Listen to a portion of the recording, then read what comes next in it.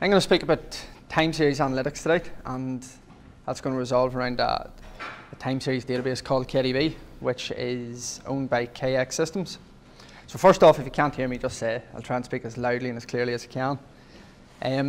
KX Systems is a subsidiary of First Derivatives. It was founded in 1993, that's KX, and it's about 2,000 employees worldwide, so it's a global presence. We are all set up from Newry, and obviously some of us here working in Glasgow. So these are just some of the partners now that KX Systems would work with. As you can see, a lot of these come from the financial sector. It's not something that we would say that this database is specific to the financial sector, but it just happens to be that it's grown out of that sector as they were the businesses that really needed time series analytics. So again, we're just moving into some of these other verticals now. As data volumes start to grow, we're able to move away from the financial sector. So you can see here automotive and retail, space and telco there as well, and the manufacturing industries. So just a bit of background on where kdbe Plus as a platform came from. There was a guy called Kenneth Iverson wrote a language called APL. And the idea behind APL was that everything was thought of as a list or a vector. So back when this thing was written, he actually won the Turing Award for this paper. And it was written in using a lot of scientific notation, so it wanted to be as close for scientists and mathematicians. So moving on from that, there was a guy who worked with Kenneth Iverson called Arthur Whitney, and he wrote a language called A, which became A+, then moved on to K, which is the predecessor to a language called Q, which we'll jump into a lot more. Just very original names, but here we are. So kdbe Plus then, it's a unified conglomerate database and programming system. And what that means is it's basically a database with a programming language built on top of it that allows us to run analytics on the data. So maybe that's a wee bit vague. What we're saying is we're going to run the analytics on the data itself as opposed to having your server and your application server as well. So we're not pushing data back and forward. It's built around a Lambda architecture, which is an architecture that's basically used for streaming data, so massive amounts of data coming in, where we're going to have our real-time in-memory data, so very fast access data, and then we're also going to have some data saved down to disk. So where we spoke about the in-database analytics, we're not going to query something, have data come sent across to another server and then run the analytics. We have support for joins, so we're going to have all your basic SQL joins, and then some more on top of that as well. So it can sort of be thought of as like a superset of what SQL. And it's very small, so it's only 500 kilobytes for the entire thing. So we'll speak a wee bit more about that as the slides go on. So this is your typical kdbe Plus architecture. It's not an end-all solution, but it's just a reference to give us a wee chance to explain what's going on. So we're going to have the data coming in to an events engine. We would sort of refer to this as a ticker plant. And the first thing that a ticker plant is going to do is log all this to an on-disk log file. You would have this saved on some sort of fast access memory, so that for any reason, if one of your subscribers here, whether it's be the streaming queries or the real-time database goes down, you're able to get full recovery and replication from this log file. So once we have our data coming in through a ticker plant, the job of the ticker plant is just to push data downstream. The next subscriber to that is what we're going to call a real-time database. And its job is to take all the data that the ticker plant is pushing along. So this is going to be very memory intensive, but not very CPU intensive. So the job is going to take the data from the ticker plant and push it all into in-memory tables. And other subscribers, so we can have multiples of all of these, and it can be built out as you need. But for example here, a streaming query engine would be, let's say we're going to perform a calculation across this data. So if you want to aggregate volume weighted average or something along those lines, where be a lot more CPU intensive and a lot less memory intensive, as you need it. If it's not financial data, it could be Fitbit data or smart meter data from homes, where you could be, let's say, calculating the kilowatt per hour usage across postcodes or anything like that. So what we have in orange here is any data that's going to be held in memory. And then at the bottom here, we're going to have anything that's going to be held on disk. So at the end of the day, or the end of the session, whenever it's going to be, the job of the events engine or the ticker plant is going to send a message to all of its subscribers. So in this case, your streaming queries and your real-time database, and it's going to say, let's flush our in-memory tables and let's put them all down to disk. So we're going to be able to build up an historical database. So just a quick overview of that. And here what we're looking at is, we're just showing the sort of data models that we're going to use. So at the top we have our in-memory tables, so our RDBs and our streaming queries, and we're just showing these are all going to be in vector or column arrays. The same that's on disk, except it's all going to be in files. So it's very much built around this idea of vectors and columns. Speak a wee bit more about this, but the basic data types we have, we're going to have some Boolean types, there's some character types there, some integer types. We have a symbol here, which is very important in kdbe, and we have this GUID type, which is just a global, very unique, so we're able to get very fast searches from it. We also have tables and dictionaries, key tables, functions. So because it is a time series database, obviously the time series data types are very important. So we have date, time, minute, second, month, date, time as you'd expect, and we have these very granular time span and timestamp. They're built down in nanoseconds. So one of the cool things you can do with kdbe is that you're able to save your data down in its most granular form and build it up quite well from that. So if you were to save something down in nanoseconds, you're able to analyze that in minutes, and it helps to be able to bucket up and do some nice analysis based off that. So Q as a programming language is what we build on top of the database itself. So the database is a relational columnar database. The Q language is what we need, a nice expressive language on top of that. So it is a function language. It comes with about 220 functions out of the box. We have your standard SQL functions, your first, last, min, max type of things you would need for a time series database. And obviously we keep coming back to this idea of columnar and vector analytics. So what we try to do is get rid of for loops, while loops, and we do that by having functions performed against vectors. So it's also a query language, so you have all your SQL functions, and then you're also able to build up your own functions and include them in your SQL query. So it's not, we call this our SQL language, or QSQL language, sorry, which is built on top. And kdbe Plus itself is an interpreted language. So we aren't building something, or we aren't writing a query, having it compiled, coming back and running it. Rather, we're having very small, concise code, which we get from having these functions running across vectors, that we're able to have a very nice response from the console, and be able to fire queries in and get your results back very quickly. So again, your functions that would apply more for the time series stuff are your XBAR. So here we're going back to our time series data types. We would use XBAR for bucketing. So it's you're going to take quotes or trades in every couple of seconds. We can then bucket them up over the course of days and minutes as needed.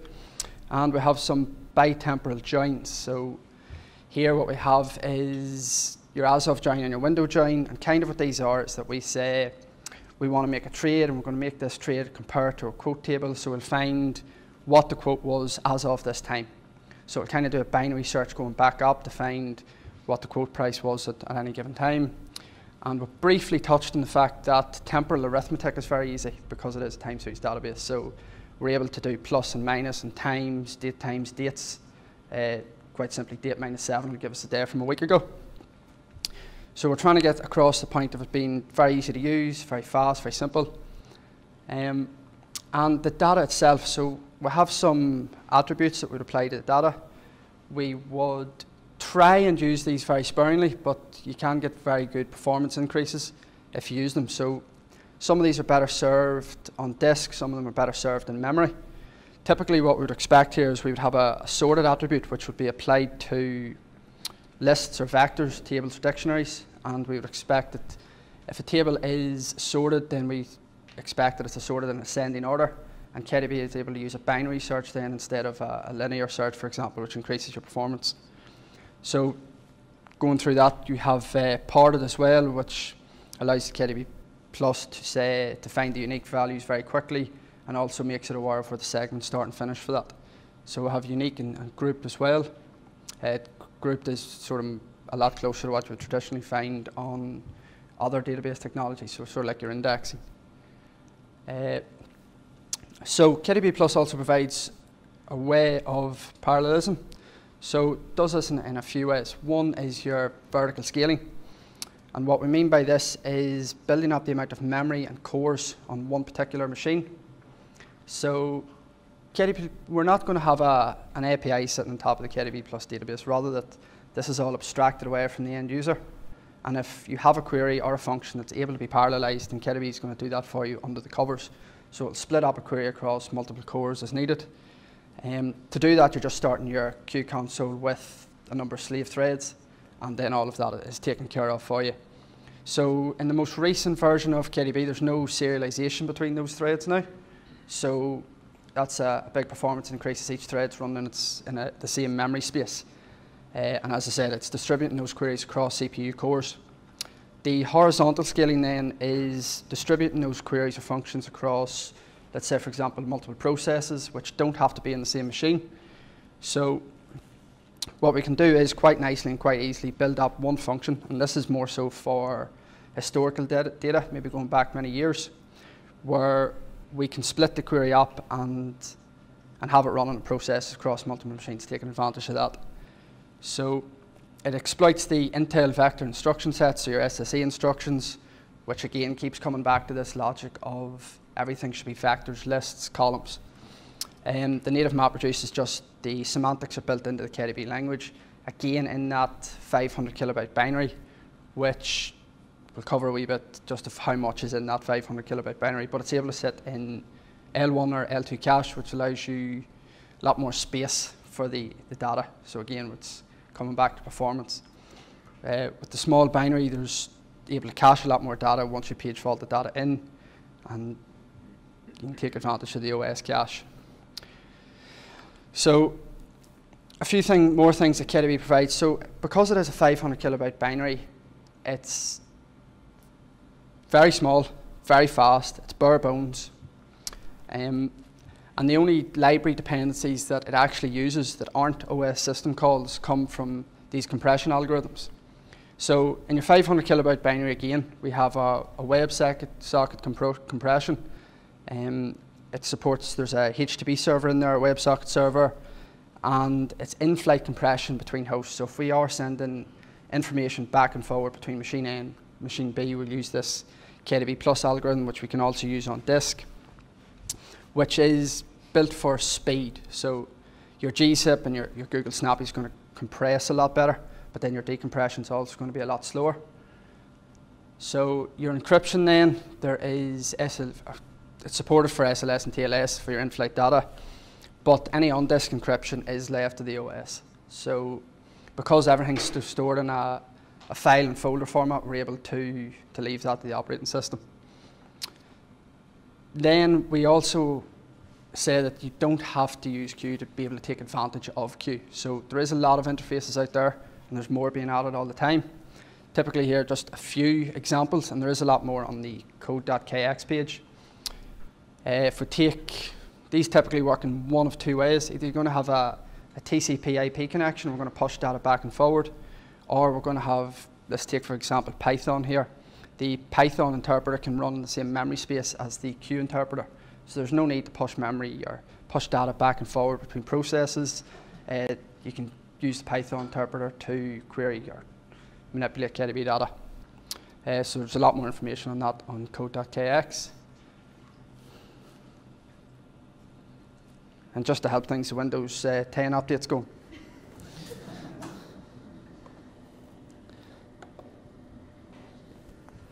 Smooth. Yeah, so in case I haven't emphasized this enough, kdbe is a very, very fast language. There's just a few bits of information here trying to demonstrate that. So I briefly touched on the fact that it fits entirely on the L1 and L2 cache. So one of the ways that we see the benefits of this is that if we have all of our data from today's data would typically sit in memory, so we're able to get very, very fast response times from that. But if we are querying data from a couple of days ago, we're able to load quite a lot of that into the cache. And then the second time round, if we need to query it, we're getting nearly in-memory performance because we're able to get so much into a cache.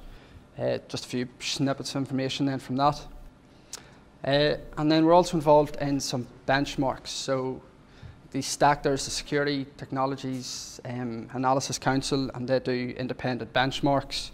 KDB, I think, has been chosen as a database solution of choice for over 95% of that. And there is another benchmark done by a blogger for the New York taxi rides as well, where KDB has come out very well. So just a few additional resources then.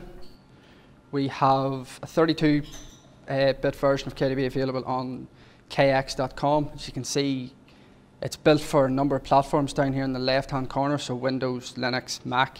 Again, it fits in Raspberry Pi because it's so small. And it is a pure software solution, so we're able to demonstrate that pretty easily.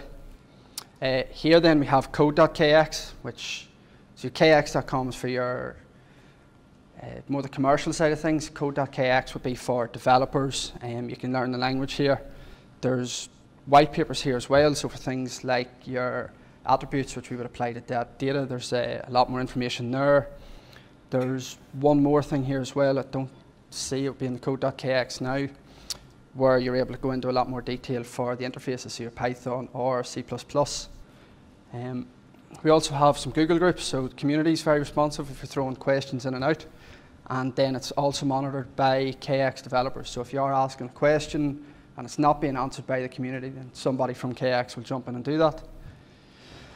And there's a couple of GitHub repositories. So KX go and try and group together a lot of the APIs that are getting built out there.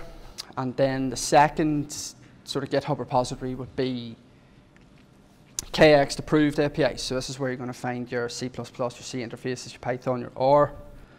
And obviously Meetups, which I'm assuming you have seen somewhat since we're all here tonight. And a couple of books as well. So on the left-hand side we have Q for Mortals, which would be like a nuts and bolts version if you wanted to learn the language. And on the right-hand side we have a Q-Tips version, Q-Tips book, which is written more from an implementation side of things. So they go together very nicely. And well, thank you very much for your time. Hopefully that's some sort of an overview of KDB as a language.